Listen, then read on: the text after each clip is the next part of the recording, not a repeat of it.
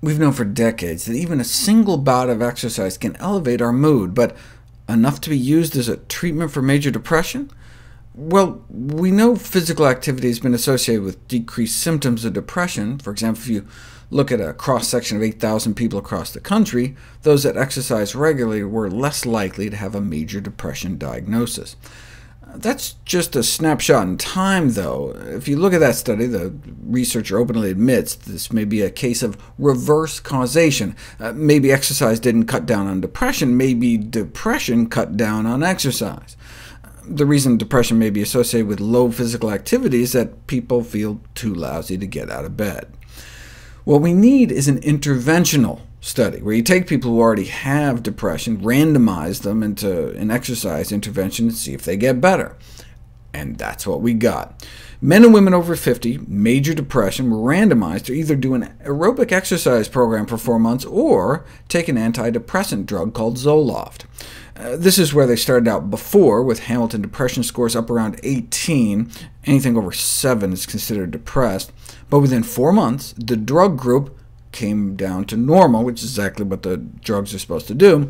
What about the exercise-only group? No drugs. Same powerful effect.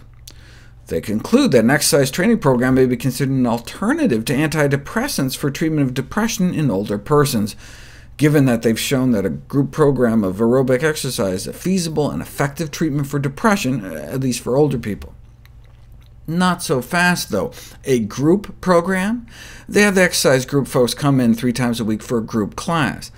Maybe the only reason the exercise group got better is because they were forced to get out of bed, interact with people.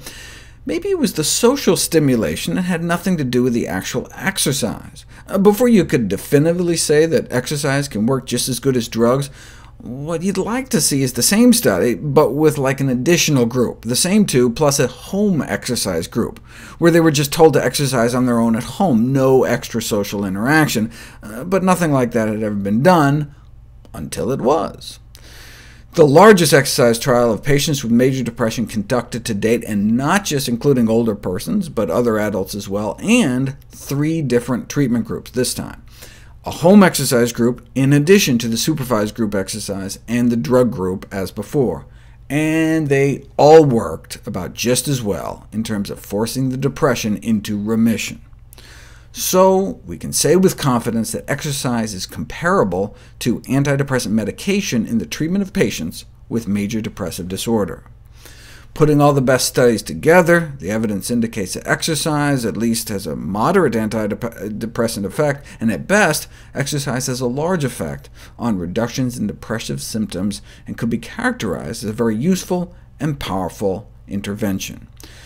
Unfortunately, while studies support the use of exercise as a treatment for depression, exercise is rarely prescribed as a treatment for this common and debilitating problem.